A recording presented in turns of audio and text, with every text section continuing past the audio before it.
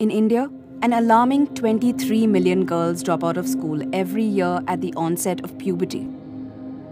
I thought I was dying. So much blood, I didn't know what was happening. No one spoke to me about it, not at home, and it wasn't even in my school book. I was too ashamed to come back to school. Periods. A topic so taboo that no one in India, not even mothers, talk about it. The only place where girls could have learnt about it is school. But because of the same taboo, even the National Council of Education never printed this chapter. Introducing The Missing Chapter.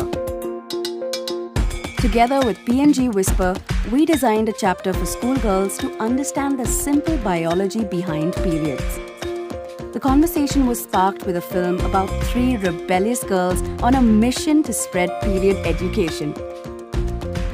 The red piece of paper became the symbol of our revolution. News channels picked up the missing chapter and read it live on prime time TV. Missing chapter Aro strong, Aro healthy. To reach the remotest parts of India, we adapted the chapter in 28 native art styles and languages and put it on school and village walls.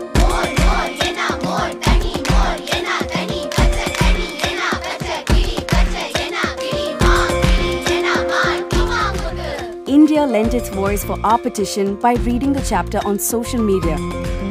The more people that can get access to that kind of education, the less of a problem period management will be. The collective voices were heard by the country's decision makers.